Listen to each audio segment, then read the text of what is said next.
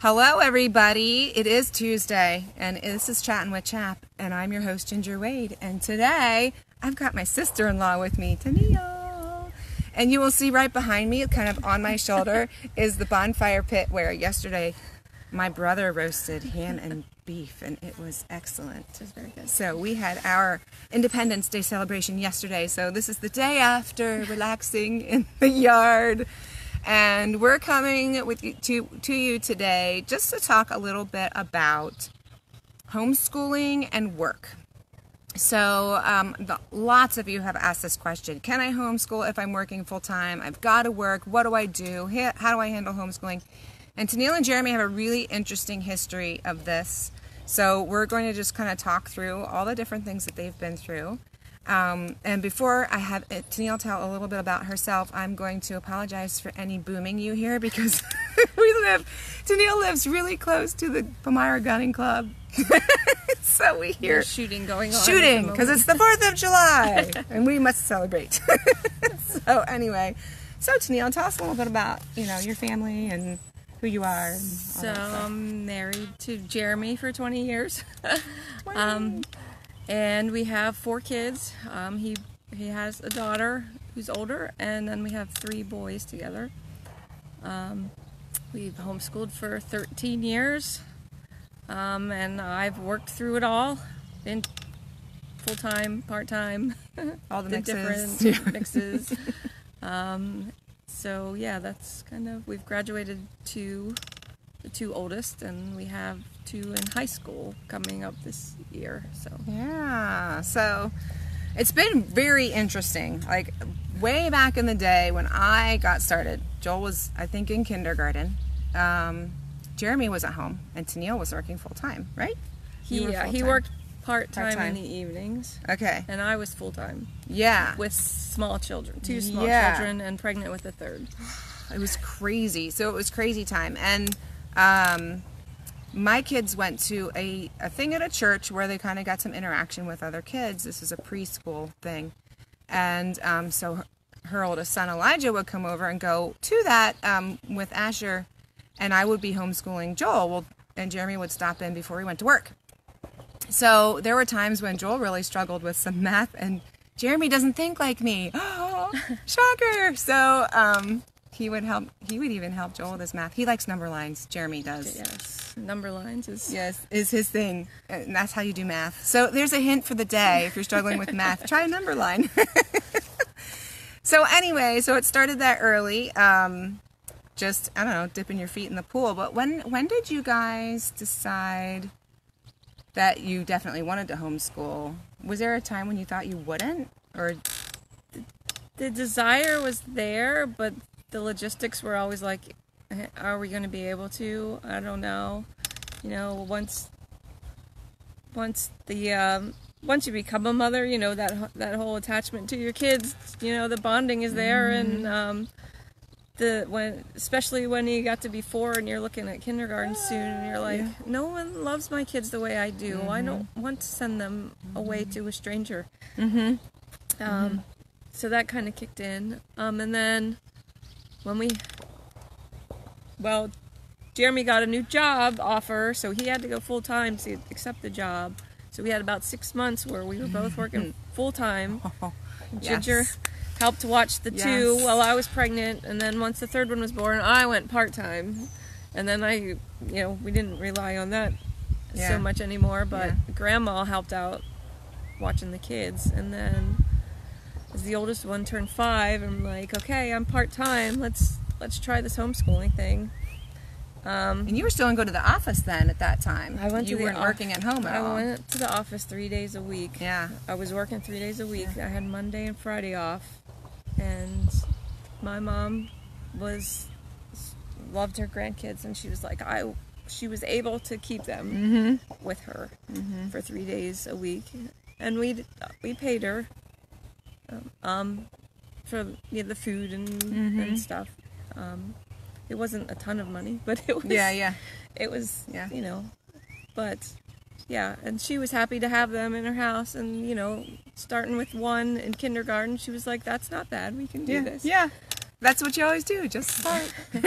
Just start, Yeah, just right? start. Yep. So, and my mom lived near my workplace, That so was I handy. commuted with the children, dropped them off with Grandma.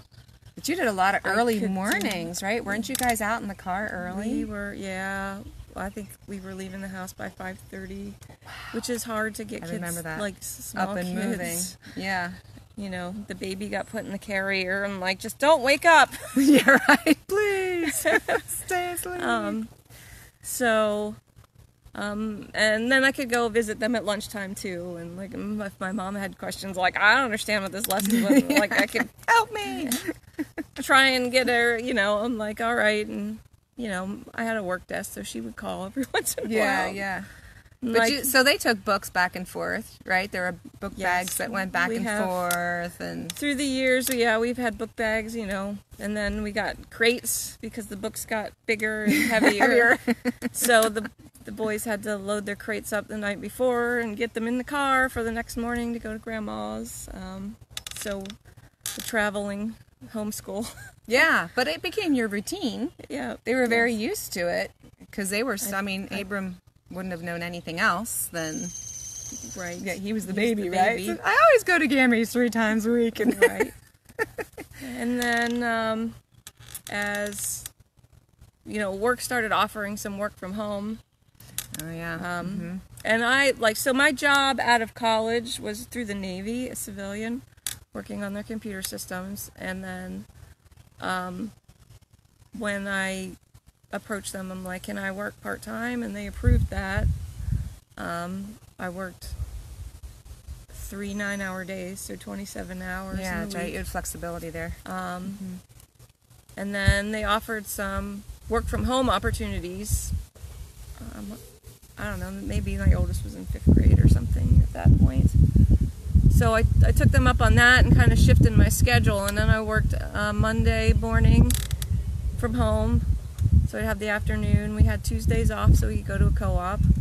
Yeah. I worked in the office Wednesday and Thursday, 8 hours then. And Grandma took them for 2 days then. And then Friday morning I worked from home and had Friday afternoon off. So, and my husband's working full-time at this point now. So, that gave us a little more flexibility with me being able to be at home and keeping them at home. So they only had to commute 2 days a week. Yeah. Then. Yeah. But I think the commute actually was good for them because it instilled like some promptness. Oh yes. Yeah, life skills. Yeah, you can't lay in bed when you have to get to work. Yeah. Get up. I have to get to work, which means you have to get out of bed. Yes. So they're actually pretty good about when we need to get moving in the morning, they get moving. That's good. It's good. I know some parents who say their kids struggle with that as homeschoolers. Yes. Yeah. So, but through that, like Grandma was helping, like she would teach 2 days, like you said, she would guide them through 2 days pick of up work. the lessons where we left off the day before we came, and the kids, the kids know their routine then too, after a few weeks of starting every year, so they know, well, I finished this, so I got to move on to the next lesson. When was it, do you remember, if you remember, that some of them started to get a little more independent and it was a little less of Grandma or you being in there all the time? Do you think, do you remember an age? I was just wondering if with your schedule, if they kind of learned that independence a little sooner, or... Well, I would say at least at Grandma's house, because Grandma spoils kids. Yeah, there's that. I know she had to drag them to the school table at times. But Gammy. Like a certain age isn't really sticking into my mind, Okay. but it does. So my middle son probably woke up to the fact that if I get my schoolwork done early, then I have the rest of the day. Whereas the other two are slower and shrug their feet and still do. I'm like, so. Personality. Yeah, that's definitely a personality thing. But definitely, I would say definitely by 6th grade, they were, you know what you need to do. If you don't understand it, then come seek help, right? I'm working from home.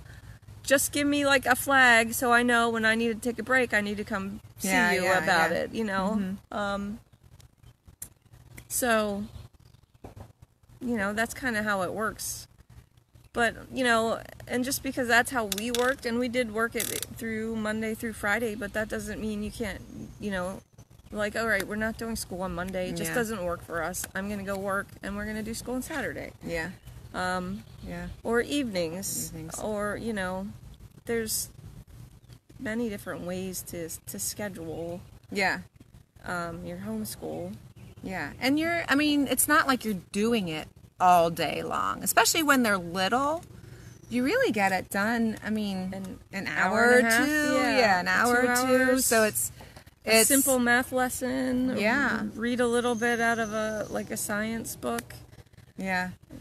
Do some writing exercises when they're small. Yeah, some stories, some good fun stories. So if you have little people in your house and you have to work, goodness, like you said, you can do it in the evening, Saturday, Sunday, you know, just taking a little bit of time. And bedtime story times, just make it long. Make bedtime story long. And look for people who are going to support you. So that's true. Grandparents, sisters-in-laws or sisters, you know, maybe they're not doing the homeschooling, but they're watching the small kids for you. You know, even get connected with the homeschool groups, because people, you know, they can take your kids for a day maybe for you, so you can work and help support the family. Or trade, right? Trade time. You know, I can supervise your kids Monday, you can supervise my kids Tuesday. You know, people are willing to help, but you got to be willing to ask. So, and then as far as the actual work, you know, if you had a previous career, maybe you can go back to it part-time and find someone to hire you. Or so my mom, even though she helped us homeschool, she worked part-time as well with American Greetings, and they have a super flexible schedule, but you have to go out to the stores and sort greeting cards. But, you know, so between the two of us, we could work out a schedule where the kids were watched when they're young. Yeah. Now that they're all older, we don't need that as much, but they still go visit Grandma on the days that I work, you know. I tell them they need to get out of the house, and they go, and they want to go eat her cookies. So nice. So they still go, even though they're 9th and 10th grade. They'll still go.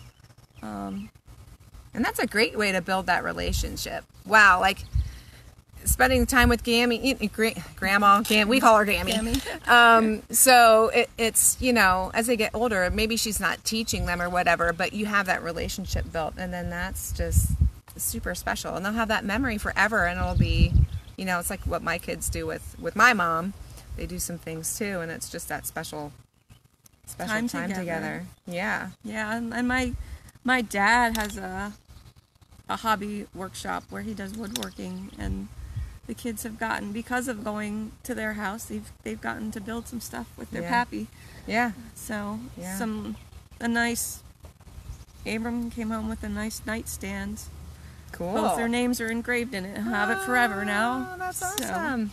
That's awesome. So yeah, look for opportunities like that too. If there's a mentor around, or if a retired gentleman, retired lady, neighbors, someone like that who just kind of wants to pour into young ones, give them skills. I mean, so many of the hands-on skills are being lost these days, and anything like that, working on a car or any of those types of things. Think out of the box, I guess, is what we're trying to get you to think about today, is just think differently. It doesn't have to look like school. It doesn't have to be this set, rigid plan, and it can be very flexible. And as far as covering the law, that's very flexible. I've talked about that in other videos too, about you're not doing everything every year. Do the things that are popping up in front of you. Like, it's 4th of July. Guess what? We're going to, learn a little bit about that. And So yeah, look at your opportunities in front of you, and look in the community around you. I'm sure there's other people in the same boat as you, and you can talk to them about maybe working out a plan, or what is it that you do, and swapping ideas and things like that. So when you you were part-time, working at home a little bit, and then of course COVID happened and that all shut down. Everyone went home full-time. Yeah. Well, yeah, everyone was working from home. Yeah. The entire time. So that actually worked out well. Well, like, our school was not disrupted at all. I didn't have to go in the office anymore. Yeah. But we could continue our schooling at home, and I was there. And you were still part-time, and then when did you start full-time again? It's been 1.5 years I went back full-time. Abram is my youngest. He just finished, so he was in 7th grade.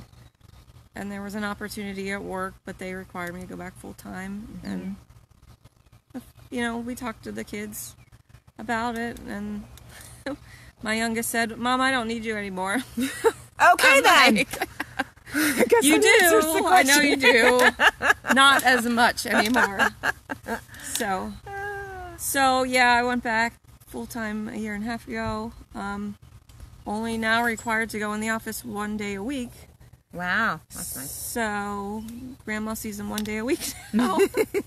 But it's still happening. Yes. And some weeks it doesn't happen because the kids are 14 and older and working summer jobs. But yeah. So things are changing. But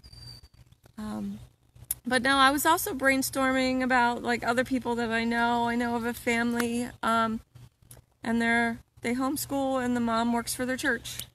So she's able to bring the kids to her to the church. They're comfortable there. They know the place. Then they do the schoolwork there.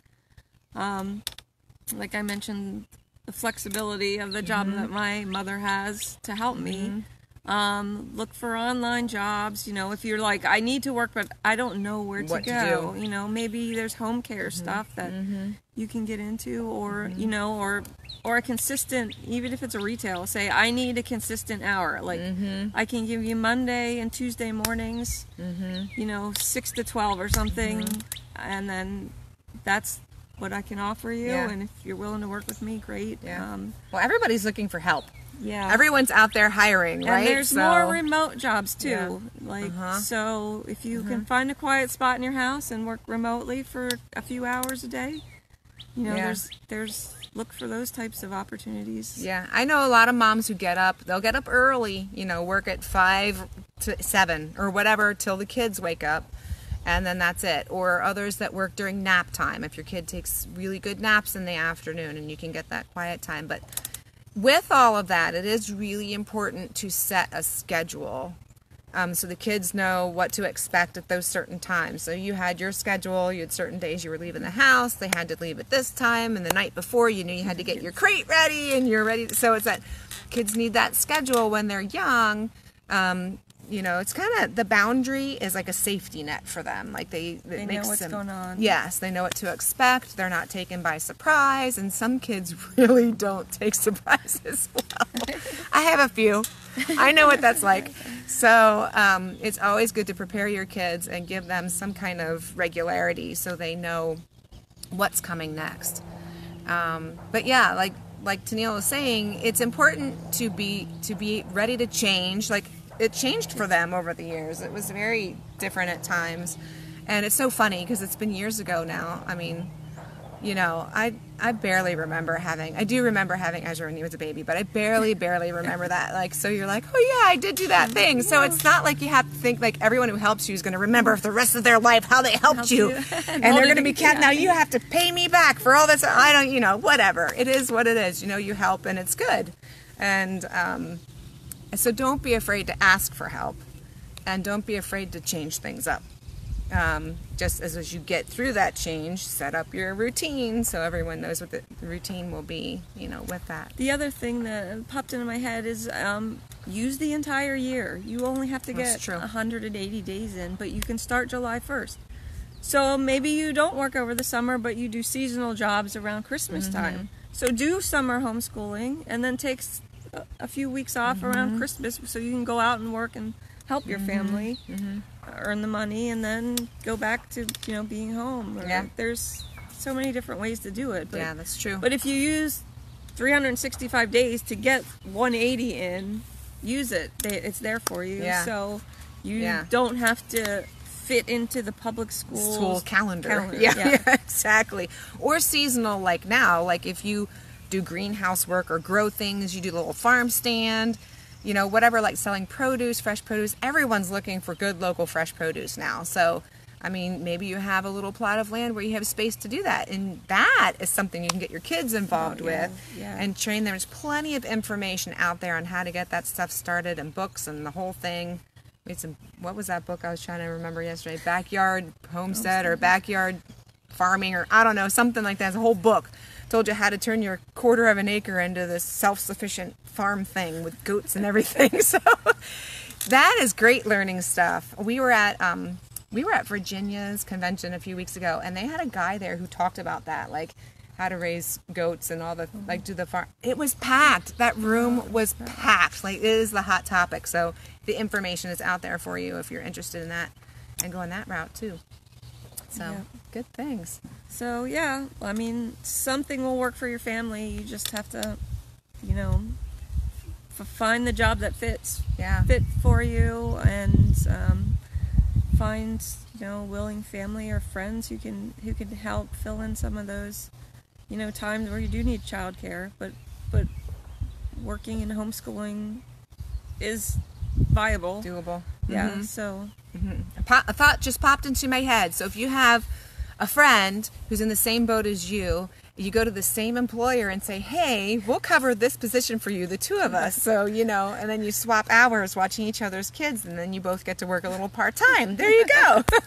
It solves the employer's issue and gives you guys some extra cash or whatever. So yeah. So hopefully this was helpful to you, gives you some, you know, like brainstorming ideas, and just get the thoughts rolling around in your head. But if anyone out there, it also works from home or is just working while homeschooling, please comment with any comments or help, or anywhere to point people that might be helpful, where they can get more ideas and stuff. But it is totally doable. You can homeschool and you can work, and there are others out there.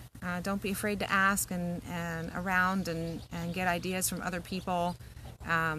Is definitely something you can do, and Tennille is proof. So thanks for coming on, Tennille. Thanks for having me.